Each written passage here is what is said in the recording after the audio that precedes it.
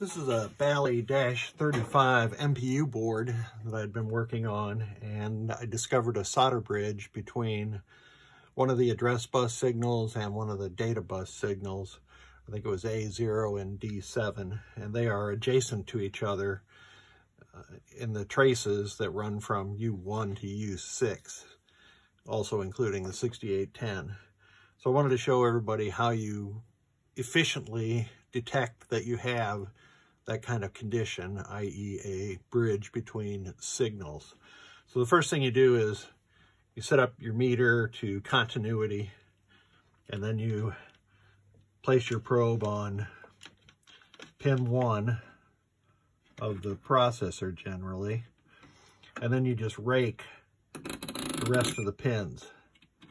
And anywhere you get continuity, like here, you know that there's a short between those two pins. Now this one is, in particular, is on purpose because pins 1, 39, 38, and 35, is that?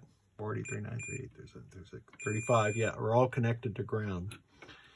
So once I have raked all the pins with pin 1, then you just move your black probe to pin 2 and repeat the process.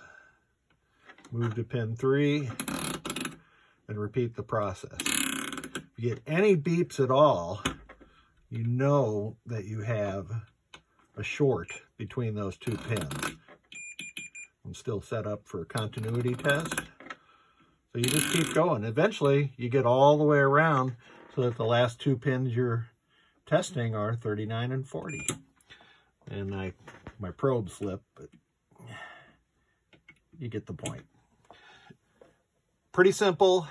Works on Bally-1735, Stern MPU 100, MPU 200 really well because the 6800 is directly connected to the ROM chips, the RAM chips, the PIAs, etc.